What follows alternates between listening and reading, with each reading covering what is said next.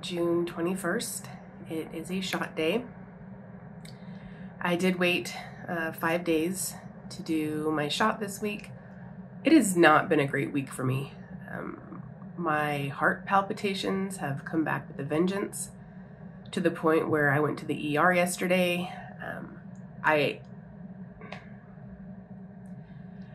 thought I was taking care of them with the increase in magnesium, and suddenly they're happening all day, every day. So, as is typically the case when I have had to go to the ER in the past, the frequency of the palpitations were really minimal, and they feel that it's just PVCs. They want me to wear a Holter monitor for a couple weeks just so they can see what my burden level is. So now I'm just waiting for the cardiology department to call me to pick up the monitor. I've worn one before, like 4 or 5 years ago.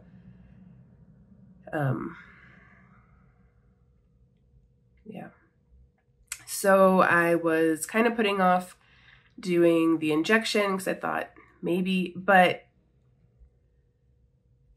since it's at the end of the 5 days, I would figure that if I was getting PVCs from the injection, that the effect would be lessening because I should have less of it in my system now.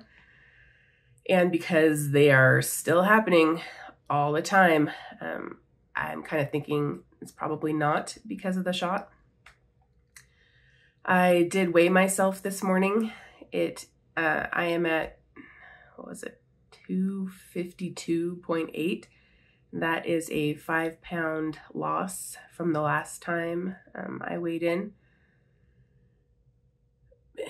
I don't know, maybe such a quick weight loss over this week has triggered it. I don't know, because I'm doing less.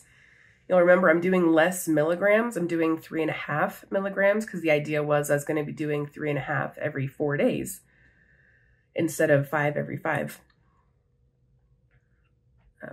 So the increase in weight loss is interesting.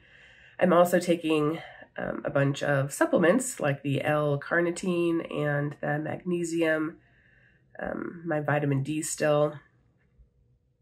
I did get my results back from my hormonal blood draw. And at the time, my vitamin D has increased. Like 6 months ago, I was at 27, I think, something like that. And I'm at 52-ish right now.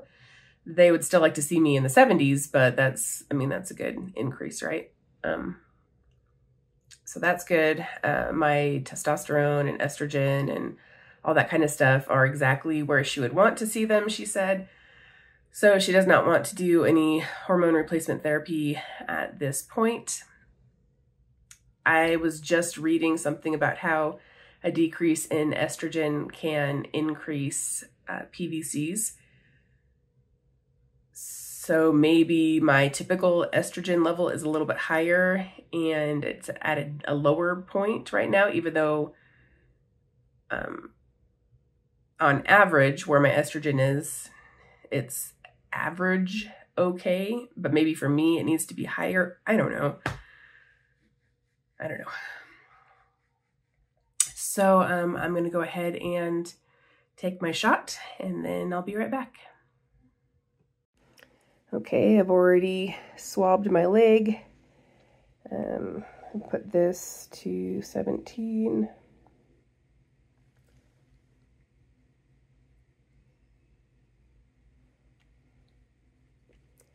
And this thing is kind of hard to inject.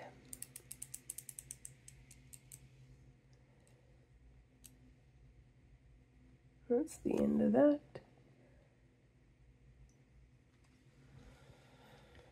Back to 0.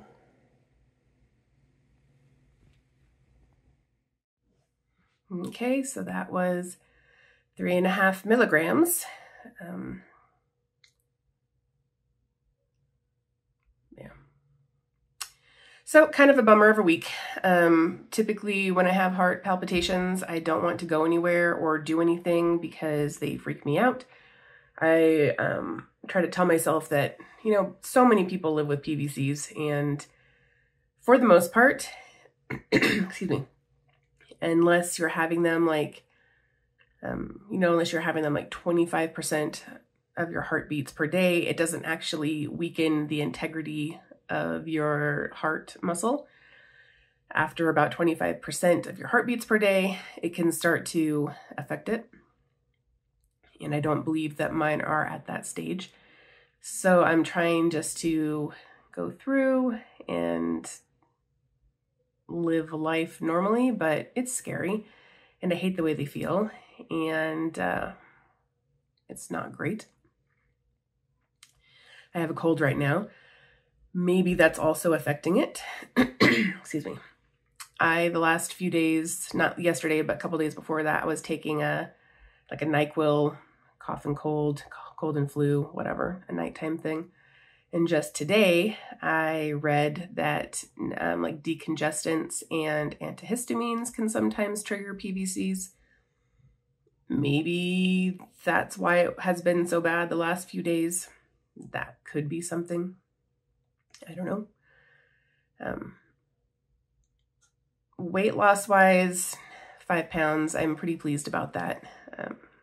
Especially with having so many weeks of either going up a few ounces or only going down a few ounces. 5 pounds is pretty sweet. Hopefully I can continue that trend. I don't really know what I'm doing different food-wise. The last couple days, I have not been eating as much just because I've basically been holed up in my bedroom, not wanting to go anywhere or do anything. I've been drinking a lot of homemade chicken stock. Oh, before I forget, we went to a play called Girl from the North Country. It was the last of the Broadway shows from this season. I understood it to be a play that was going to be based on Bob Dylan songs. And I did recognize a couple of the songs. They definitely, they changed them up. I mean, you can kind of recognize what they were, but definitely, excuse me, definitely a different style. I will say positively that the cast had great voices, and the acoustics, the way that they set the levels for everything was real good. That's pretty much the extent of the positive reviews that I can give for that play. It was super depressing, which, sometimes plays are, right? But it didn't, I don't know. And I had heard ahead of time that people had in previous shows, they'd just like walked out because they didn't like it. And I was like, what? We had that happen in our show. A number of folks left at intermission and then just didn't come back, which I'm like, I paid for this. I'm going to sit here and watch it all. I've seen some pretty poor performances, and if I didn't leave for those, I'm not leaving for this. And I would not recommend it to anybody. It definitely was not like a love letter to Bob Dylan songs. Some of the songs didn't match what was happening in the play. It just felt like a way to kind of slot it in, like the hurricane, I don't feel like it really matched at all. Some of the plot was a little confusing because they would say something, but then something didn't happen. I don't know. I mean, if you want to see it, go for it, but I would not recommend Girl from the North Country. I do not know how it got to be a Broadway play. Maybe off Broadway, I could see. Again, the actors, they were great. Their voices were very well. Sometimes I've been to plays and maybe they're a little bit pitchy, or they don't have the level set right, so you can't hear everybody all at once, kind of a thing. And these were that part was well done. The stagecraft, they had these like a projector screen on like I feel like it was like the left half of the of where the seats were, and sometimes they would have like an image on it, but it didn't really seem to go with what was happening. Like maybe it would be like this really depressing kind of like outdoor prairie scene, but nobody was outside, and they would only do it every once in a while. So it's not like it was just like a backdrop to it, like against the whole stage. It was just like a part of it. Super weird. So yeah, Girl from the North Country. I would say don't waste your money on that one. I watched Hitman on Netflix. It's got, what's his name? Glenn something. He's been in quite a few shows lately. He's adorable, right? Yeah, that one was entertaining.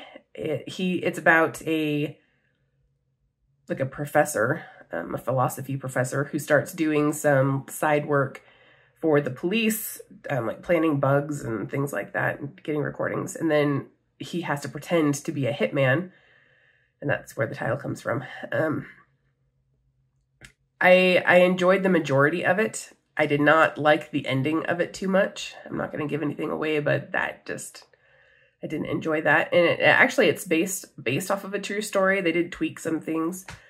I don't know how much the romance part of it, excuse me, in the Netflix movie, how much that happened in real life, I don't know.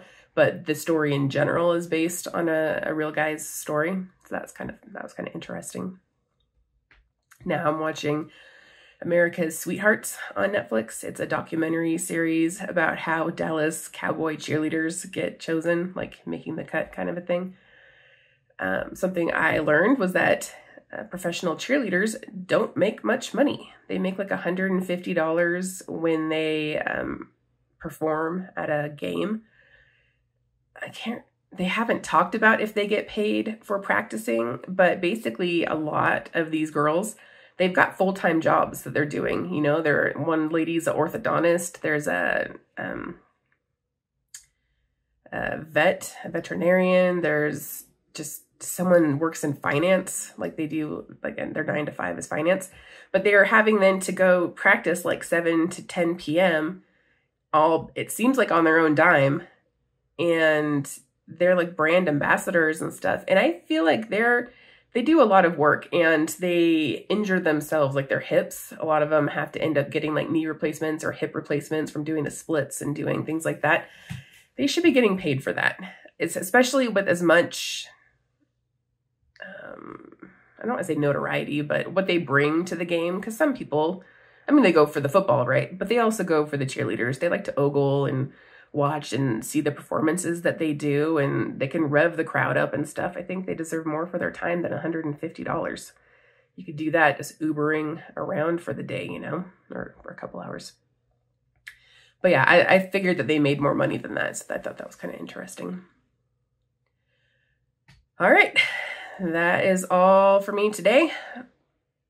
Keep your fingers crossed. I'm not a religious person, but if you are, go ahead and pray for me. I figure any good vibes sent out there on my behalf, I will take. And, you know, fingers crossed that we can figure out what is causing the misfiring to happen to create these PVCs, and hopefully get a handle on that. All right, guys. See you next time. Bye.